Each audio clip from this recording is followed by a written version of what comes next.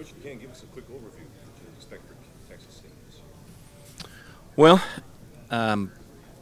this is our first year in the Sun Belt, third conference in 3 years, second year in FBS football. We were able to win 4 last year, which is not as many as you want to win, but probably not a bad first start. I think last year I would characterize our players maybe as hopeful, and more this year I would characterize them more as hungry. Offensively, it's going to come down to our quarterback position and solidifying that right now.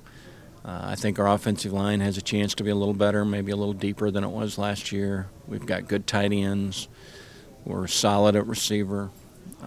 We've got good running backs. Terrence Franks ran 4.29 in spring testing, so we've got good depth there. Between Tyler Arndt, Jordan Moore, Duke DeLancelotti, Fred Nixon, and Tyler Jones, an incoming freshman, somebody's got to solidify our quarterback position. Defensively, we'll be better. We need to be better. We struggled some last year, but we'll be better. It's just how much better. DJ Yendry, who transferred in from TCU, will help us be better in the D-line. Blake McCullough is a senior. That our 2 tackles, him and Yendry, are pretty solid.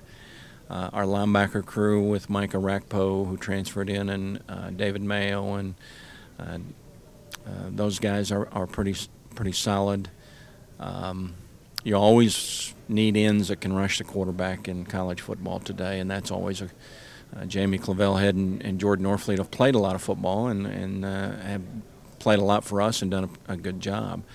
Our secondary is a little unsettled right now, but we've got a great corner in Craig Mager. He's as good as I've coached. We moved Xavier Daniels, who started for us for 2 years at free safety, to the other corner to replace Daryl Morris, who's in the NFL now. We've got Damani Alexi and Aaron Matthews and Demetrius Woodard, who I think will solidify our 2 deep safety positions, and Justin Awuji and Brandon Jones help us solidify our low safety position. So I think our defense has a chance to work out. We got a good kicker in Will Johnson. He holds the school record for the longest field goal. He's got a great leg, kicks a lot of balls out of the end zone. He can punt. Zach Robinson punts.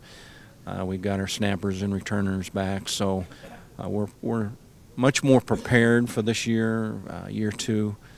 A new league, we've got to learn a little bit about the new league, but I think if there are 3 keys for us, it's quarterback, defense, and kind of adjusting to a new league. What does it mean to you, players, your fans, that now you can compete for the conference championship, you can go to a bowl game and do those things that FBS schools do? Well, our fans are excited about it. We could do that last year in the WAC. Last year was our first year that right before the season they waived the bowl thing, and if we could have gotten 6 wins, we could have gotten to a bowl game. But our fans are very excited about Division I football, FBS football, and our university's excited about it. And we've still got some growing pains for going through as we make this transition from FCS to FBS, but we've got great support from our administration, so there's a lot of excitement that surrounds our program.